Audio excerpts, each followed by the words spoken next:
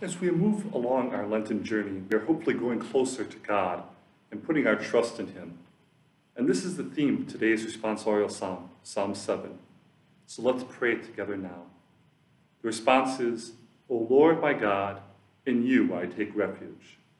O Lord my God, in you I take refuge. O Lord my God, in you I take refuge. Save me from all my pursuers and rescue me, lest I become like the lion's prey, to be torn to pieces, with no one to rescue me.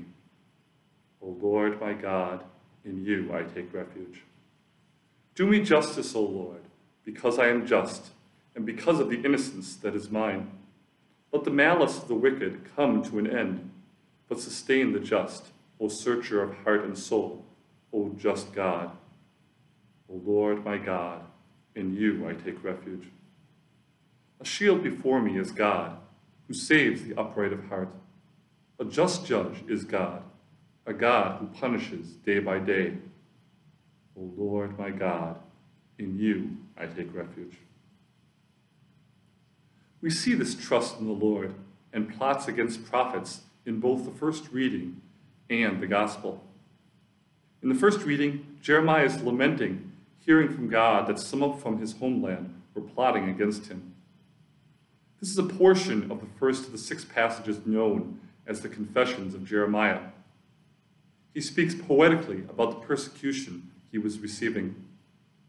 Let us destroy the tree in its vigor. Let us cut him off from the land of the living, so that his name will be spoken no more. But Jeremiah took refuge in the Lord and trusted in the promise of protection God made when he called Jeremiah to become a prophet. So Jeremiah called out to see the vengeance God will take, for he has entrusted his cause against his adversary to the Lord. In the gospel, the people are divided in trusting Jesus.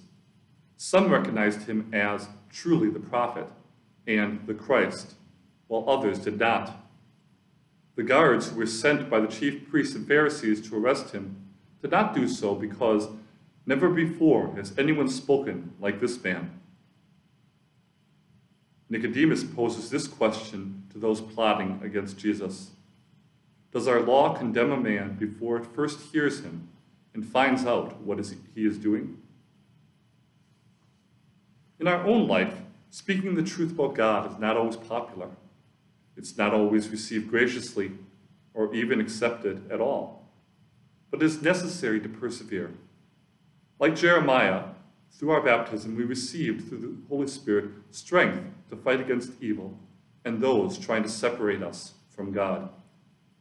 When we encounter trials or believe we are not strong enough, we should cry out to God as we did in the responsorial psalm.